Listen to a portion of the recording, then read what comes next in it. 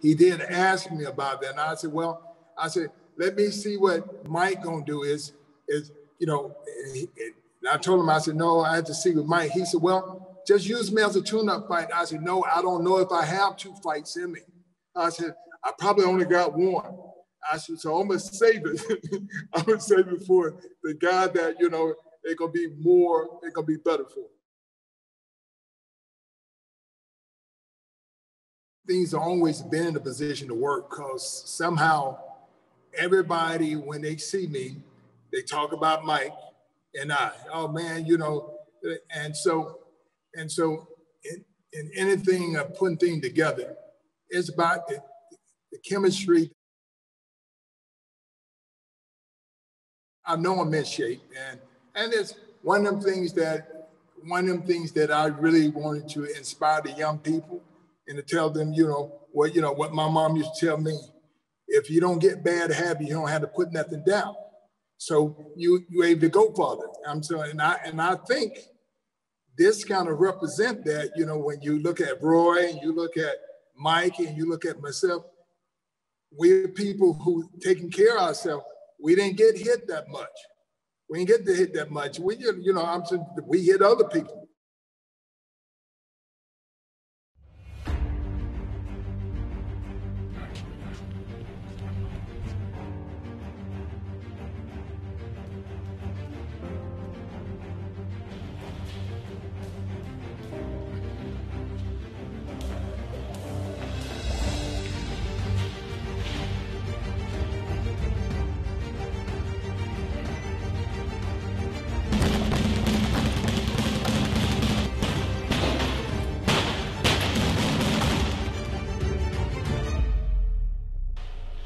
I'm back.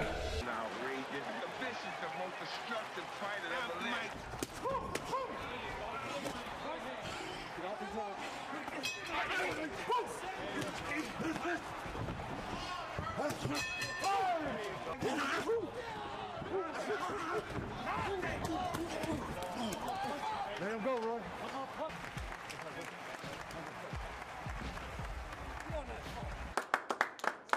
Let's hear it for these guys. That was pretty amazing. I wouldn't be here even talking about it if I worried about it. It ain't, you know, this sport ain't for everybody, even as a young kid. How many people you see at that age in the ring anyway? And so, you know, so the thing is that a lot of people who've never been in the ring get to thinking that you tend to start losing that once you get 30. I know at 31, 32, I started realizing I did have a back and I had knees and all this, because you sort of have some little pain that you never ever had, ever.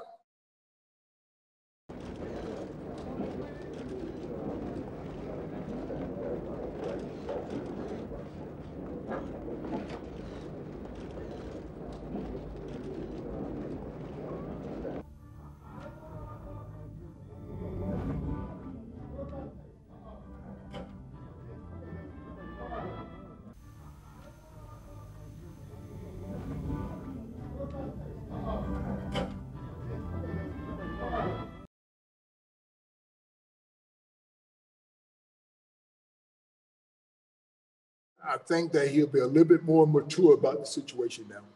So I may not have to worry about that at all. When that happened, instantly I was in prayer, and God said it's about the whole big thing is about forgiving. Now, every time somebody bring up that TV, I said, yeah, I forgave it. They said, what do you mean forgave him? I just mean, you mean that he bit me and it hurt, and you seen how I jumped? And I said, I was getting ready to bite him in his face.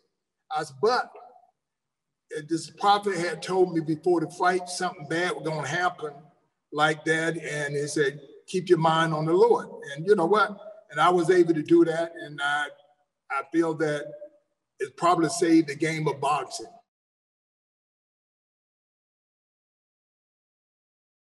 When I became the cruiserweight champion of the world, I kind of started thinking that that's enough.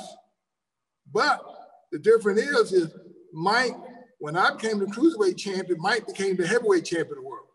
Now the difference was that I made 200,000 a fight, he made 2 million a fight. And I'm like, that made me want to step up because we had sparred before.